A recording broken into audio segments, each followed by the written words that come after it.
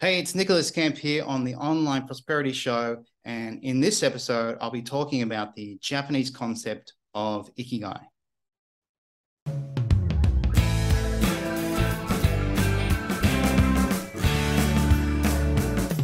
Now, welcome to yet another exciting episode of the Online Prosperity Show. And today I've got none other than the Japanologist, a father, a husband, a researcher, a solopreneur, and the author of Ikigai-KAN. Nicholas, how are you doing today?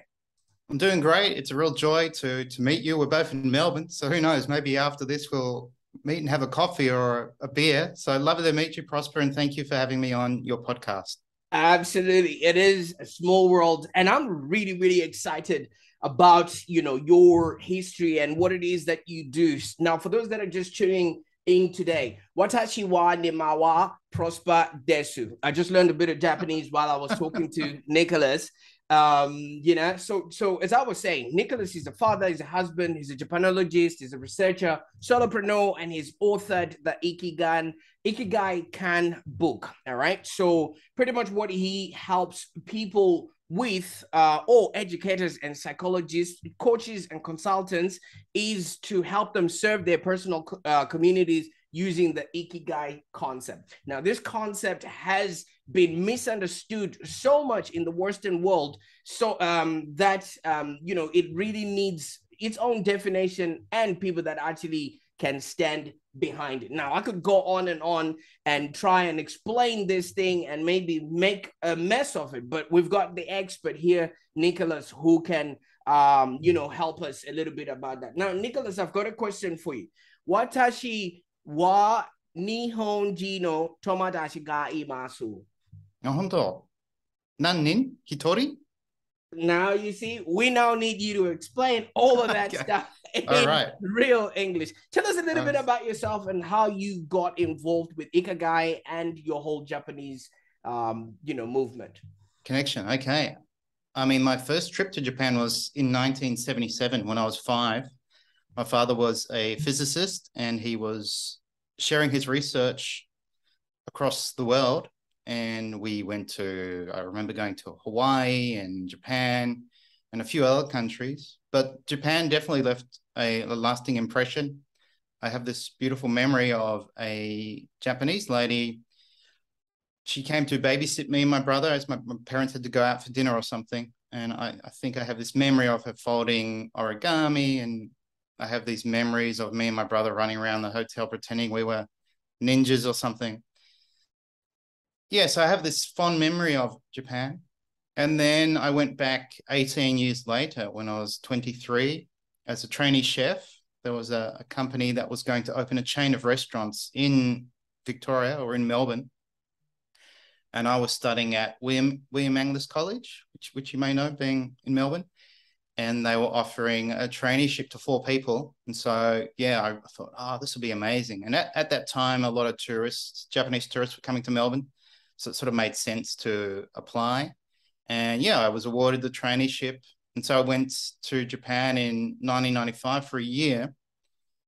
And that was amazing. That was just an amazing experience, lots of growth and learning Japanese and learning all about Japanese culture. And then I came home and I was sort of waiting for this company to establish their business, and they were having all these problems. And then I realized I really didn't want to work in hospitality because of the long hours and the type of work can be stressful. So I thought I really want to go back to Japan because that traineeship was wonderful, but I really didn't get a chance to explore the country. So I went back in 1998 to teach English, like many people do. And that was when I was first introduced to the word Ikigai, very, very casually. So I'd returned to Japan, I'd done the teacher training. And then on my first day at this school, I remember being young and ambitious and sort of showing off my Japanese. And on a lunch break, I was speaking to these new co-workers who I just met.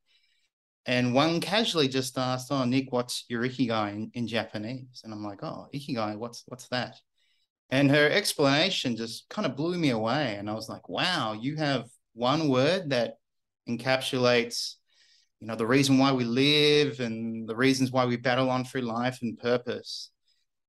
And so that, yeah, I have a very vivid memory. I could take you where she told me, or where she asked me that question and then explain what the word meant. And then I remember the excitement of going into the school the next day thinking, oh, I've got to talk to this girl about this amazing word. And yeah, she'd been transferred. And I remember the disappointment, thinking, oh no, because we seem to connect really well. And then, yeah, life sort of got in the way. And 20 years later, I started seeing Ikigai obviously online and in books as this Venn diagram, which we'll probably talk about. Yeah, another few things, a bit more background. So my wife's Japanese. I lived in Japan for 10 years. My son was born there. So I have a Japanese family. Actually, my son and wife are over there now on a holiday. So it's a big part of my life. It's greatly influenced who I am and what I do. Fantastic. I mean, obviously, you've mentioned all the people that influenced you to get to understand. It stems from your father, being a physicist and traveling throughout the world and things of that nature. And now you have also become a father who is maybe showing, their kids, the world and things of that nature. Now, while we were talking, I was picking up a lot about your life and who you have become. Would you say that this word, Ikigai, has completely changed your life?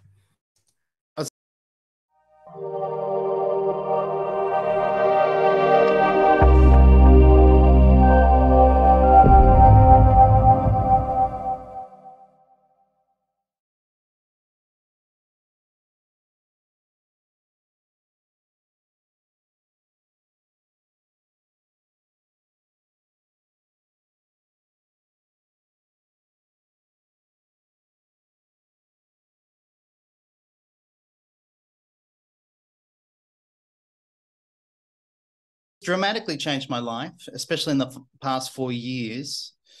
And it all seemed to be triggered by a few things. I'd seen the Venn diagram and this Western interpretation, and I thought, oh, that's odd. And I remember seeing the Venn diagram for the first time. And so the Venn diagram is this 4-circle Venn diagram that asks you, are you doing something that you love, that you're good at, that the world needs, and that you can be paid for? And then in the center was this word Ikigai. And I was thinking, that's very strange. Japanese would never define any word like that. So I kind of passed it off as a Western interpretation. But then I kept on seeing it everywhere, and it seemed to be getting popular with TED Talks, best-selling books, lots of blog posts. And I thought, this is wrong. Someone should do something about this. And I thought, well, I can't because I really don't know what it is. Oh, you're about to share it on the screen. Yeah. So I have that warning, not Ikigai. And so then I remember about a year after that, I saw it on the World Health Organization website as that Venn diagram. And then I thought, that's it. I'll do something about it. But I really didn't know what it was at the time, other than it meant something deeper and broader. It was cultural, but perhaps something also universal. So I thought the best thing to do would be to interview Japanese professors or authors or researchers who could speak English. And I really love doing podcasts, and I'd done podcasts in the past. So I thought, I'll start a podcast. And so, yeah, from starting that podcast, my life dramatically changed once I began to deeply understand what the concept meant. And yeah, it's been this sort of chain of events now where my whole work life is really focused on sharing what the concept is. I've researching Ikigai sort of become my Ikigai, because it is tied to your sense of purpose, and it's really intrinsic motivation tied in with positive psychology. But there's also this element we could probably define as existential psychology or positive psychology, where battling through meaningful work or dealing with some sort of a challenge or even tragedy helps you discover who you are, and you discover this new self, or you have a deeper understanding of who you are, and you grow as a person. And so through studying Ikigai and researching Ikigai, that's sort of what's happened to me. And it turned into this idea of doing a podcast and maybe doing some sort of information course, to now this business where I train people on the concept. And, you know, that came with a lot of hesitation, because I thought, is this right? And, but the more I interviewed professors and researchers, and the more, they were quite supportive. And I said, look, I've got this opportunity. People are asking me to coach the concept, or to coach them on the concept so that they can coach it. Yeah, it sort of serendipitously just changed my life. So it really has changed my life. And to the point, I've written a book, and that's something I never thought I would do, because I struggled with English. Even now I have quite a negative association to English, because I'm terrible at spelling. I don't understand grammar. I had to take extra English in high school. But if you have a source of Ikigai, if you really care about something, you'll find a way. So yeah, it's really impacted my life, especially the last 4 years. But then in general, Japanese culture's really impacted my life over the last 25 years.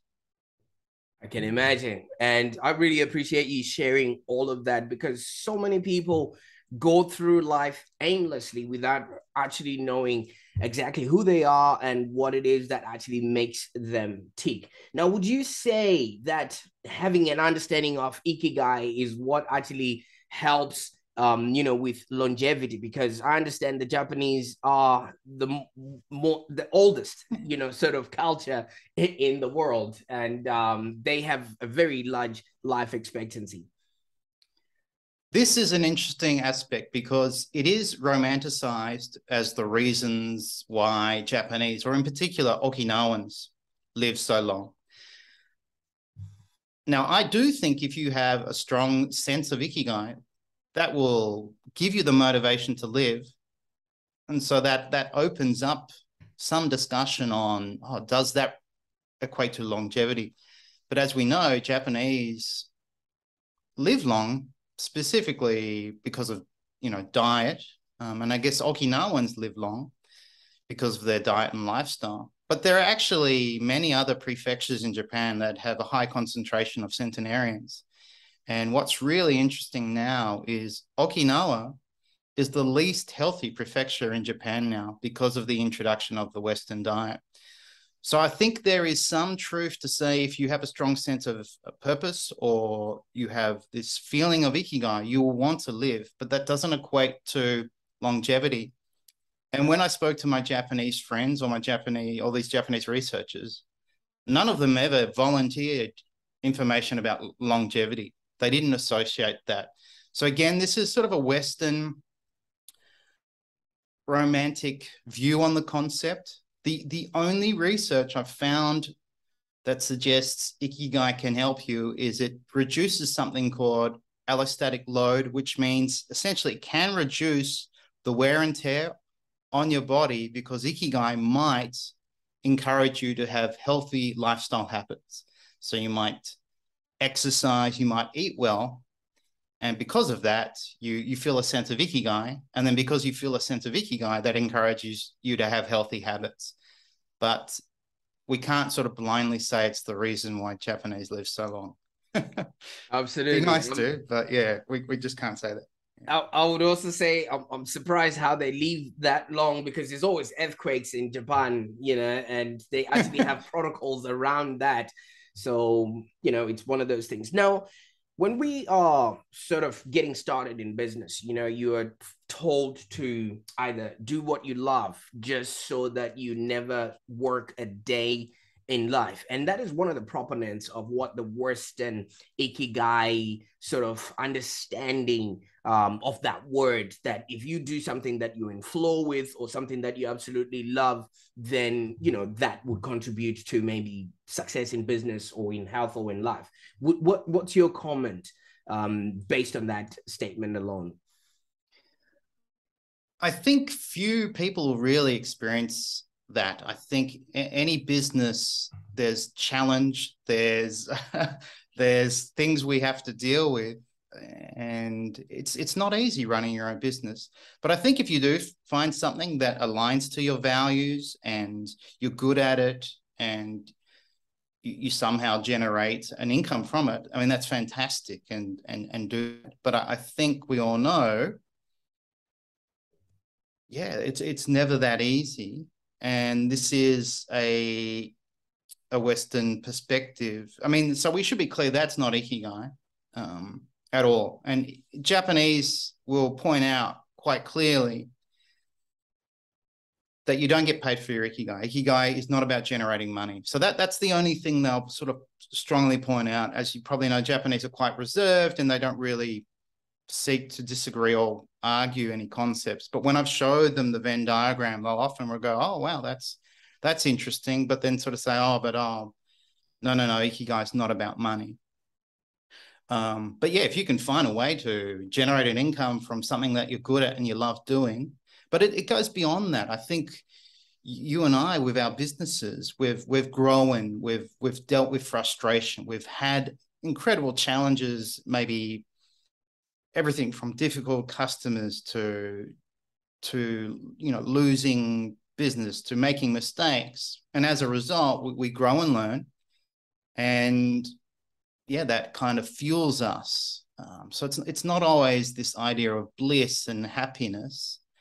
We need challenges to grow, to find meaning, and then to understand that life is worth living despite, constraints and challenges and roadblocks.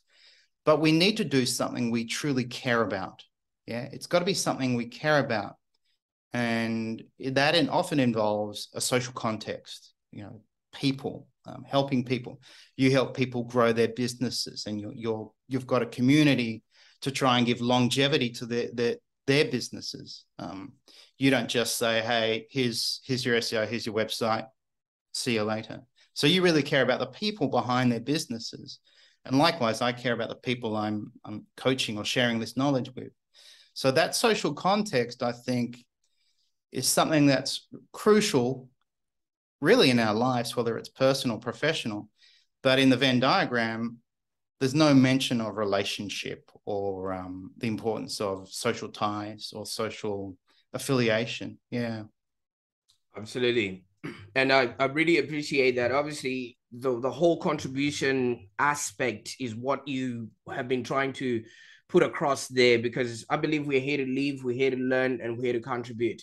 What you do for others will come back tenfold, especially if you do it without expecting some sort of a return. Now, you did mention that your dad was a physicist, and obviously he's into science and finding out all to do with experiments and things of that nature, which puts us in line for this question that I have for you. Everything that needs to be invented has been invented. All right. And part of Ikigai is maybe to come up with something that the world needs. Right. If you look at it, there's pretty much everything that we need has come up with. What we now just maybe need to do is blend two products together, like Uber app and a taxi. All of those things have been created already. Now, does that not spin Ikigai on its head, because it's part of what we are supposed to be doing, that we need to create something that the world needs? How do we approach a world now that everything that has been created? So does Ikigai matter anymore? That's a long question, I know. It does matter. There's two answers to this question. So Ikigai for the Japanese is something personal and often very humble. Often it's their hobbies. But for many Japanese, it's their coping mechanism.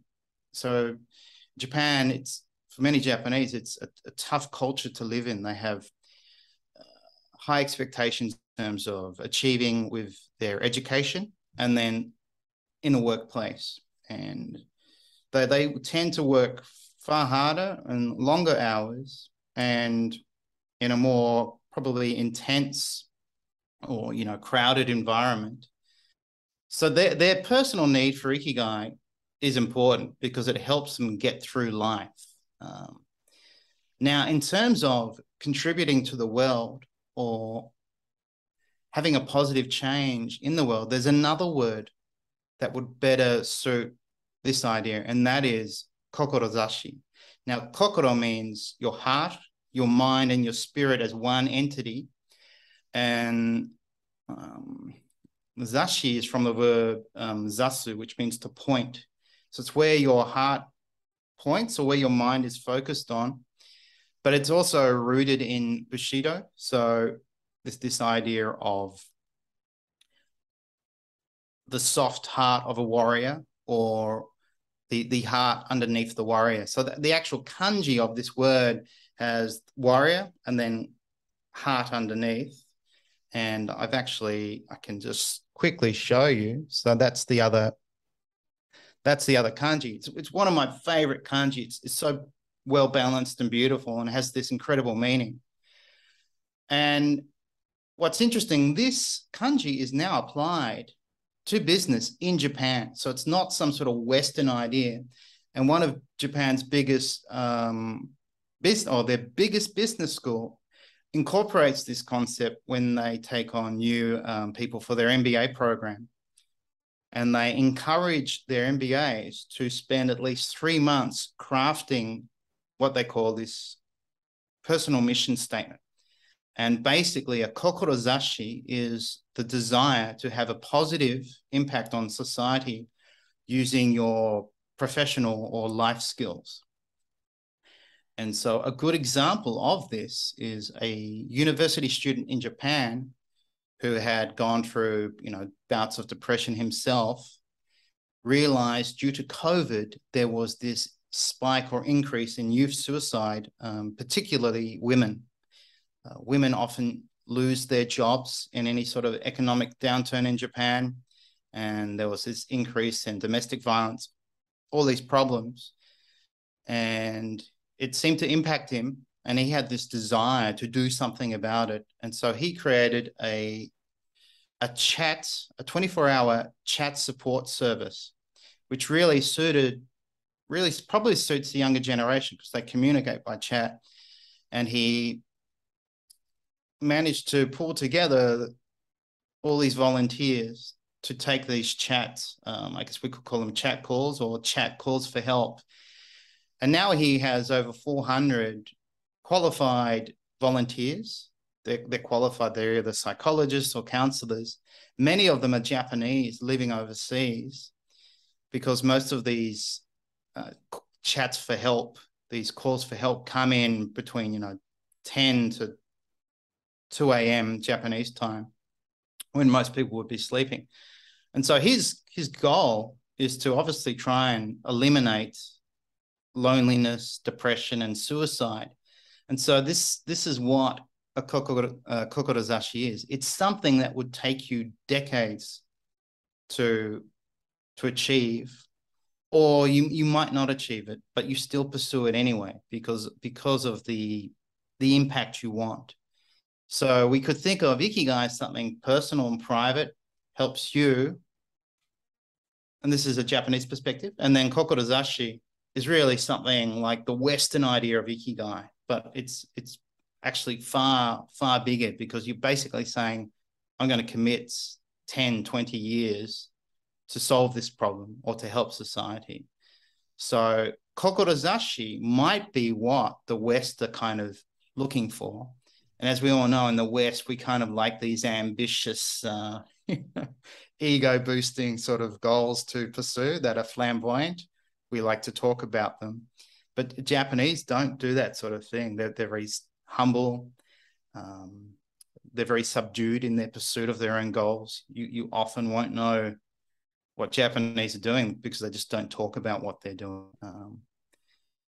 So that's, I don't know, I've gone off track a bit, but Absolutely, absolutely. I'm a fan of whiskey, and there's a whole new strain of Japanese whiskey that's coming up into the marketplace, and they never go above board like all the other Western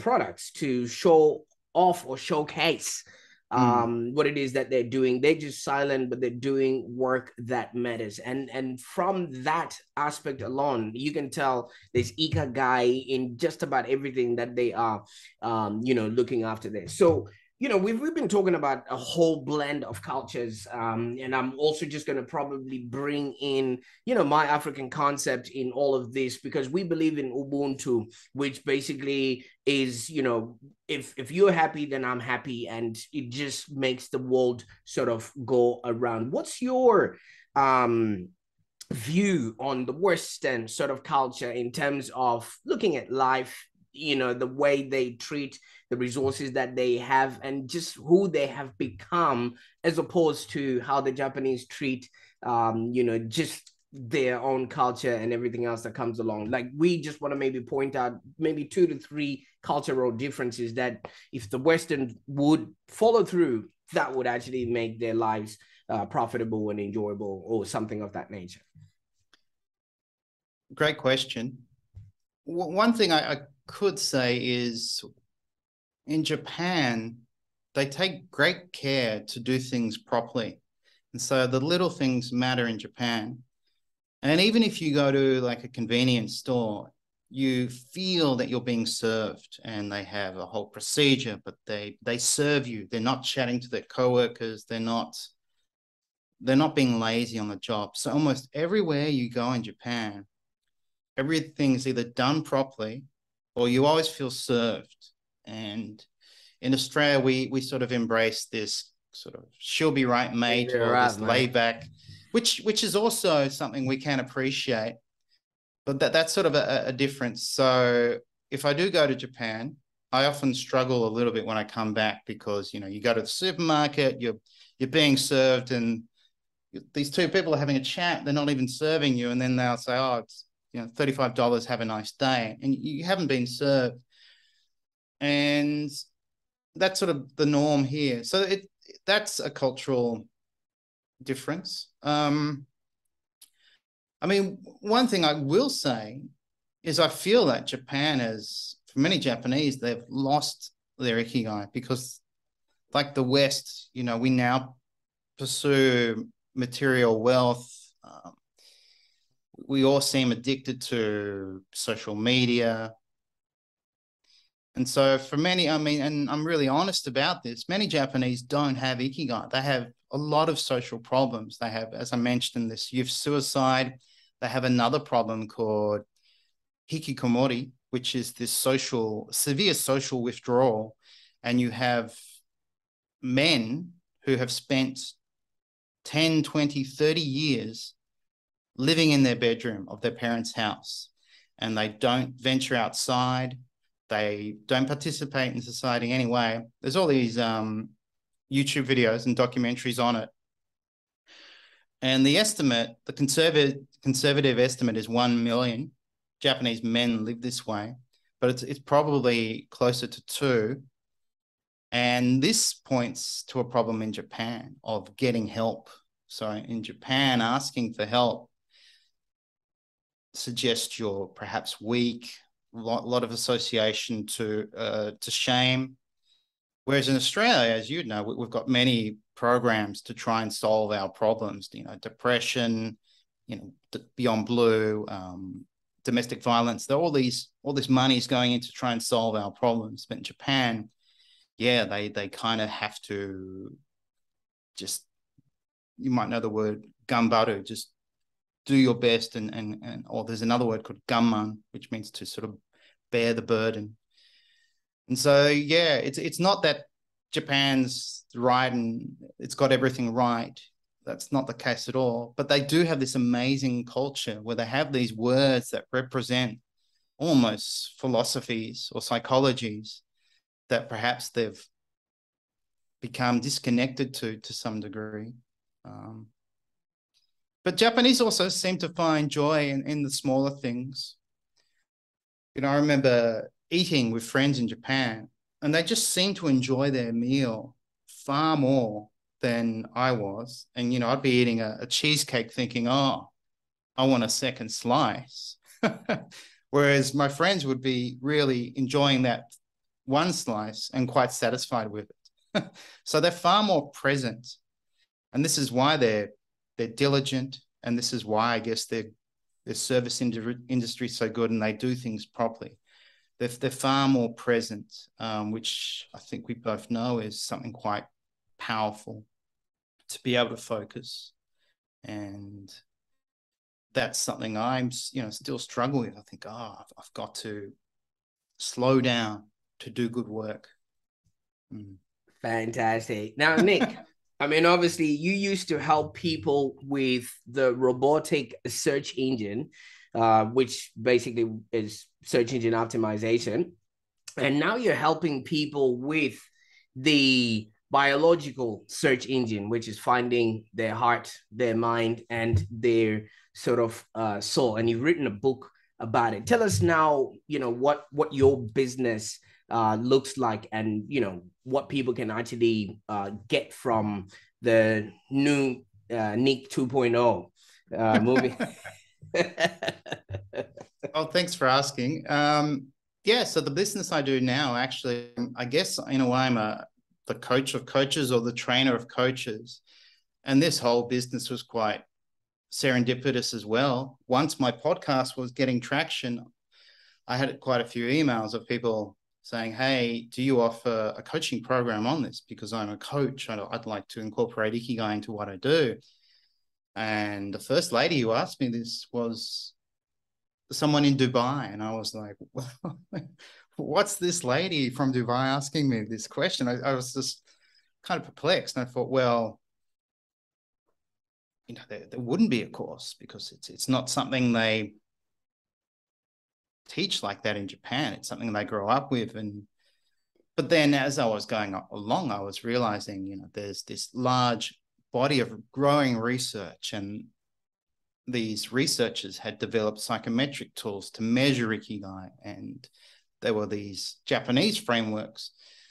And so I remember contacting my mentor because I'd received quite a few emails. Even one person had typed out, do you offer a certified coaching program? And I was thinking, certified? Like, what's certified? And is that the same as accreditation? And so I contacted my business mentor and said, certification doesn't just mean you essentially make something up yourself and certify it, is it? And he's like, that's exactly what it is. And you should do it because you've researched the subject, you have interviewed all these professors and researchers. And so then I approached a few of the researchers and said, look, this opportunity's come up, is this okay? Because I was quite hesitant thinking, am I profiteering or appropriating the culture? And they were like, no, like the hardest thing for us is often to get our research out there. So if there's a need, fill it. And as you know, in any marketplace, if your audience is telling you what they want, you've struck gold, so to speak.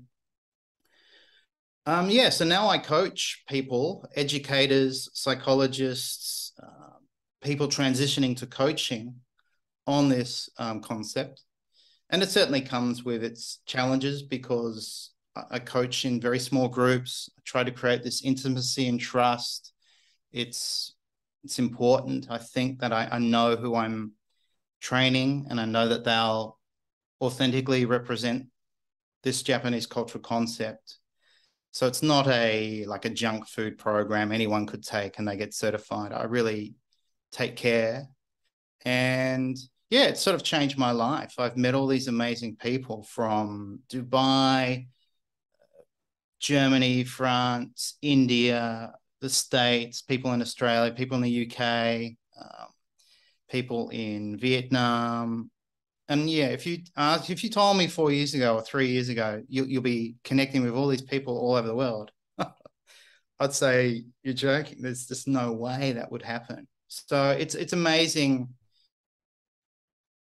how this all came about. And it really was triggered by COVID. COVID was the kind of the final push where I thought, well,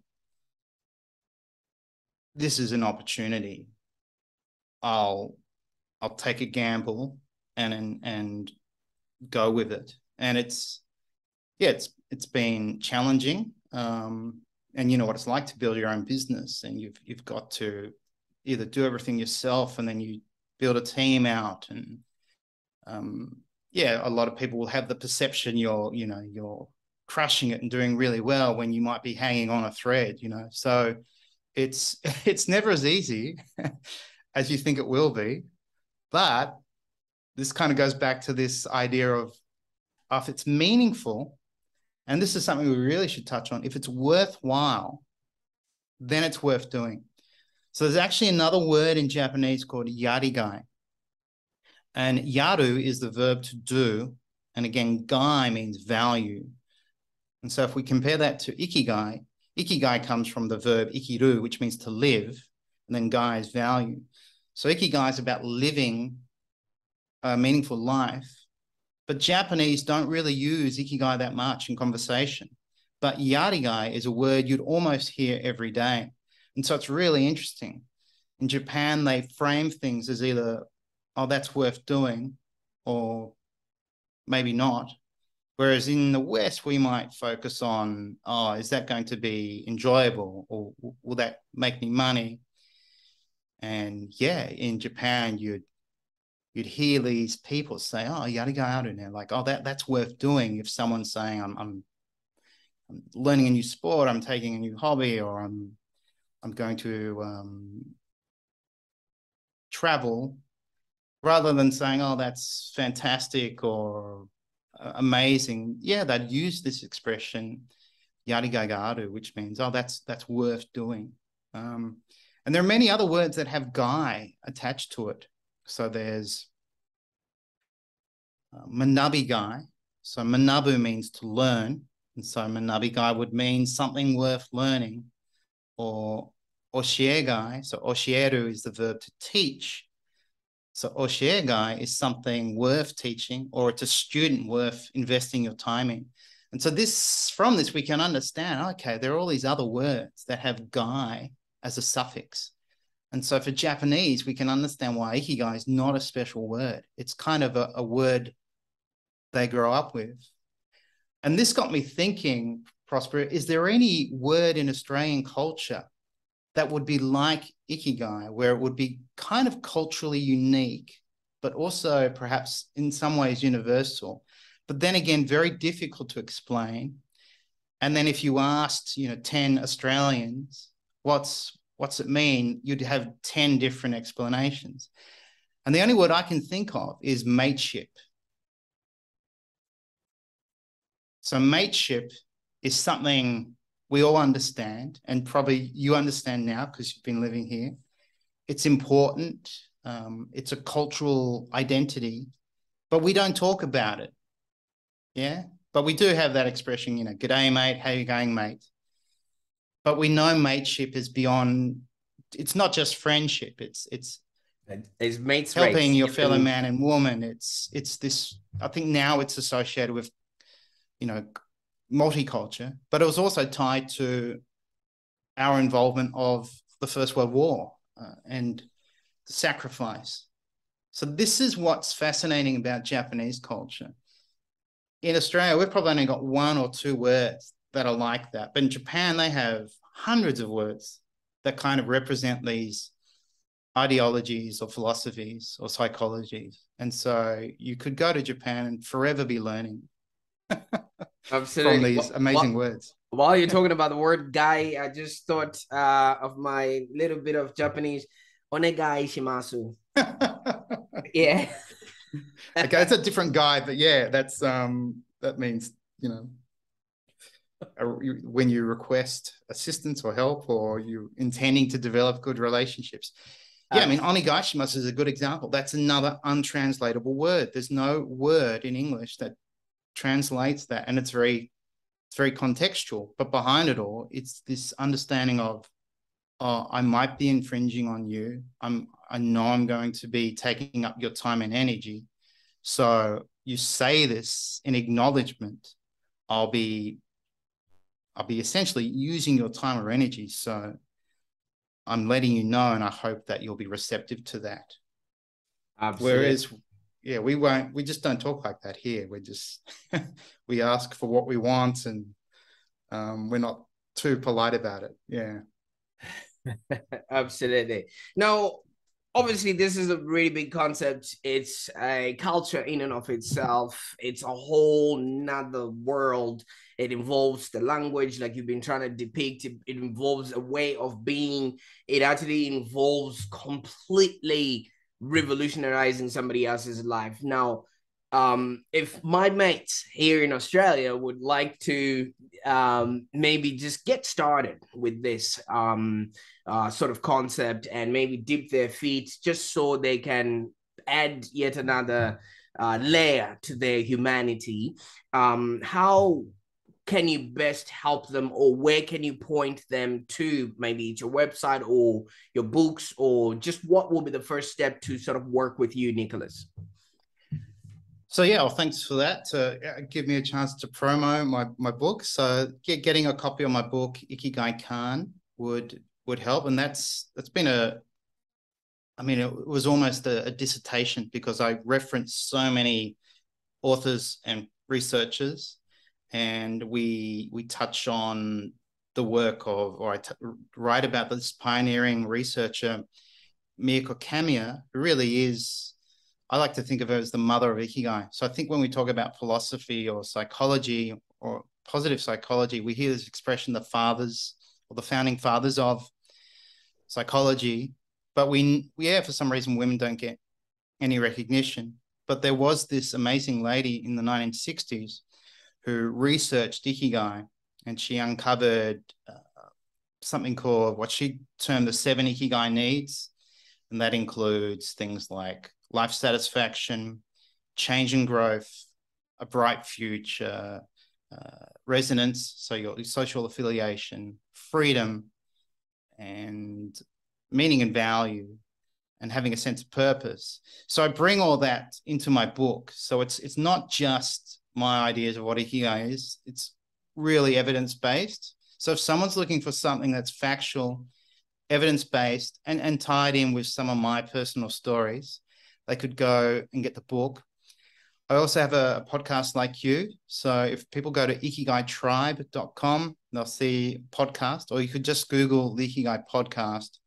And yeah, you can hear all these insights from researchers and professors to everyday Japanese, all offering their perspectives on Ikigai or on relatable subjects.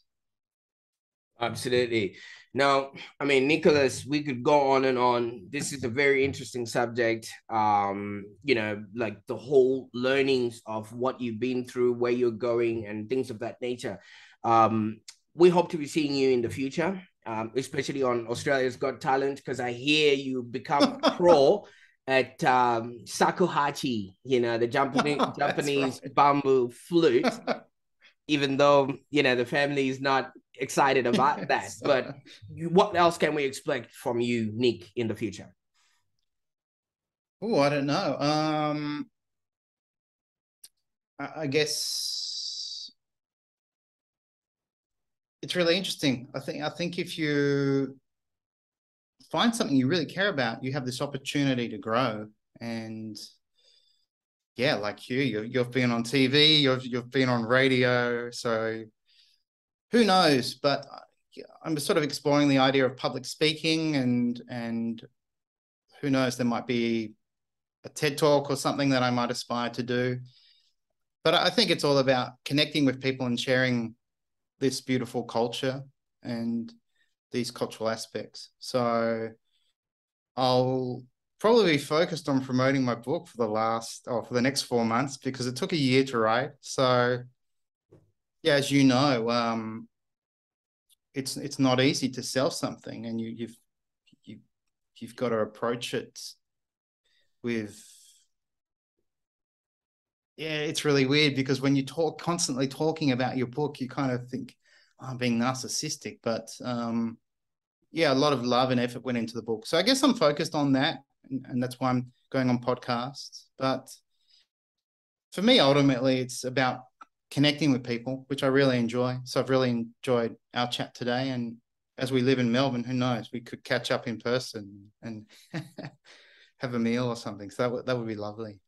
Absolutely. Now, like I said, this has been an absolute pleasure. And I'm all about learning so many different cultures and getting to understand how other people can be, do, and have a happier existence. And if you have noticed from Nicholas, we've unveiled that not only has Ikigai changed Nicholas' life, but it also is a way that offers you pretty much maybe a guide, to live with either motivation, resilience, especially in times of hardship. You never know what might be around the corner, and it actually opens you up to a path of self-actualization, because if you can be, do, and have a happier existence, that actually then creates a perfect world for everyone to live in. Now, Nicholas, arigato. Thank you. For those that are tuning in, that just means thank you in Japanese. Fantastic. I really appreciate your time today, sir. Likewise. Thanks for the opportunity, Prosper. I really appreciate it. You're good.